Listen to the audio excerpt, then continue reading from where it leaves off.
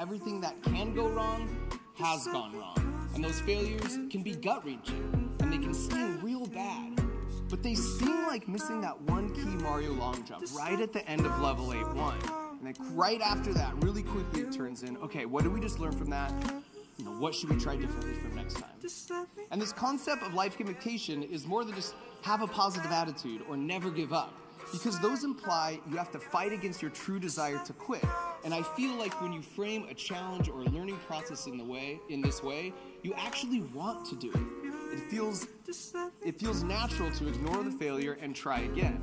In the same way a toddler will want to keep trying to stand up, or in the same way you want to keep playing Super Mario Brothers, or in the same way half the people who attempted my coding puzzle had a desire to stick with it 2.5 times longer. The framing of their failures made it so they wanted to keep trying and learning. And that's exactly